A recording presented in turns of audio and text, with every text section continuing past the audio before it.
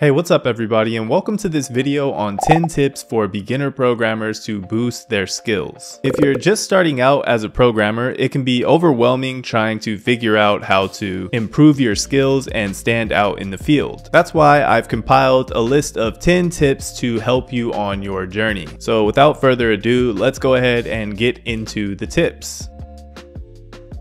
So the first tip, and arguably the most important tip, is to practice, practice, practice. The more you practice coding, the more comfortable you're going to become with different languages and techniques. And many of these techniques cross over into other languages as well. So don't be afraid to try new things and make mistakes, because that's how we learn and grow. Now, moving on to tip number 2, you want to find a mentor or join a community. Surround yourself with experienced programmers who can offer guidance and support. You can do things like join online communities or attend local meetups. Just make sure you're trying to connect with experienced programmers in any way possible. And if this feat seems like an impossibility to you, because it seemed like an impossible thing to do when I was first starting out, you can go ahead and join my Discord, which is linked in the description, and you can get in touch with me and the rest of the people from our community. Now, moving on to number 3, you need to learn from your mistakes. When you encounter a problem or an error when you're coding, you need to take the time to figure out what went wrong. And you want to learn how you can prevent this thing from happening in the future. This will help you become a better problem solver and a better thinker. I've been contacted many times by people asking me to solve their programming problems for them. And although I'd really love to help you out, I really don't want to deprive you of that learning experience, because that's literally where you learn everything. Like, you learn everything when you're encountering these problems and trying to brainstorm and solve them on your own. So like, if I'm just giving out the answers to the solutions to problems, I'm literally depriving you of your ability to learn. So I can't stress this enough. If you encounter a problem, you need to stand up and start dancing and celebrate or something. Like, when you encounter a problem, you should be happy. You should think in your mind like, oh, I'm encountering a problem. Like, this means that I'm going to like get a boost. Like, I'm gonna get a boost in my learning. So yeah, just take the time to try and solve your problems and figure out what the cause of the problem was and like really dissect it. Eventually, you will gradually become a better problem solver and thinker, and this is going to help you in other parts of your life as well, not just programming. 4 is to stay up to date on technology and trends. And this is important because this field is constantly evolving. Like, there's always a new technology, there's always some cool new thing to learn, and you really want to stay up to date on these things. Like, you're not gonna be able to learn every new technology, of course, but like, you want to stay up to date on the overall trends as well as the introduction of important new technologies, so that you can basically ride the tech wave. And you can do this by attending conferences and joining communities and subscribing to certain technology newsletters and stuff like that, but Google is your friend. 5 is to take breaks and switch up your routine. It's really easy to get burnt out if you're writing code constantly every day and you're never taking a break, you're never switching up your routine, you don't have any other hobbies. It's really easy to get burnt out that way. And in the beginning, you might be in your honeymoon phase where like you're thinking in your mind like, there's no way I can ever get burnt out like doing this. Like, I love doing this. Like, you have that thought in your mind, but trust me, a time will come where you start to feel like it's losing its spark. Like, you really need to balance it out. You don't want to do too much. So yeah, just it's as simple as just mixing in some other things here and there. Like, don't make the mistake of just constantly coding every day, all day, and never interacting with other people and never going out with friends or anything like that. You just want to balance it out and change your routine here and there.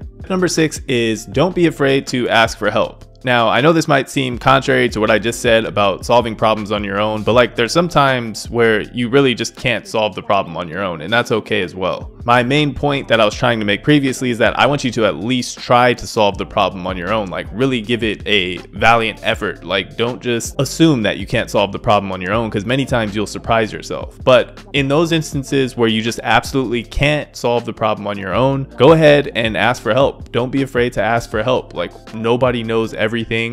I still ask for help all the time. So you shouldn't be afraid to ask for help, but you also shouldn't be so quick to ask for help, if that makes sense. And while we're on the subject of asking for help, when you do ask for help, make sure you give the person you're asking all of the information that you can. Like, you want to show the initiative on your end, because many times when people ask for help for programming problems, they don't give any information to the person they're asking. They just expect the person to magically understand what their problem is. They might give like a couple of images of what their issue is, but it's like, bro, I can't understand what your problem is from just this image. I'm gonna need you to like really break down, what did you try?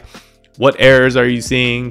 What produced that output? Like, you need to really try to break down everything that will help the person to understand what your problem is. Number 7 is embrace challenges. Like, don't be afraid to attempt to tackle difficult problems. There might be something that discourages you, like in the field of programming. Maybe you're discouraged by like big O notation or algorithms and data structures or anything like that. Like, those things that are discouraging you, those things that you really don't want to try to tackle, I would encourage you to attempt to tackle those things in particular, because those things are going to substantially boost your confidence. Like, you're going to attempt to tackle something that is seemingly out of reach for you, and you're going to realize that you can actually learn it. Like, if you put in the time and the effort, you can actually learn it. And when you do learn it, when you are successful in like retaining and understanding that information, you're going to just get a huge confidence boost. And that confidence boost is going to carry you through learning other difficult things. And eventually you're not going to be afraid of learning anything. So you need to make sure you're eliminating those fears by actually tackling those problems that scare you the most. So if there's a problem that seems too difficult for you, or if there's a problem that you're afraid of trying to tackle, but you know that eventually it's something that you might need to understand, then I would tackle that first if I were you. So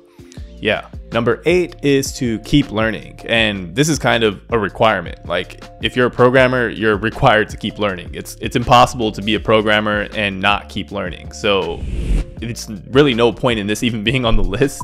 Number 9 is at the end of the list, but I still think this is one of the most important things, is to work on personal projects. So like, if you're a beginner, you might be taking courses, or you might be learning how to program through like your school curriculum or something like that. On the side, you should pick up some personal projects that are focused on your interests, because if you're building things or creating things related to your interests, the programming stuff is kind of going to be like secondary. Like, you're just going to innately be picking up those things because you need those tools to achieve the end goal that is related to your interests. So basically, if you're building things related to your interests, you're going to passively improve your skills as a programmer, and it's going to be fun. So yeah, I suggest that you pick up some personal projects. And number 10, and this is the last one, don't be afraid to take risks. Don't be afraid to try something new. Don't be afraid to pursue new opportunities, because you never know where these things might take you. Anyways, I hope these skills have been helpful and have inspired you to become a better programmer. And always remember to practice, stay current, and never stop learning.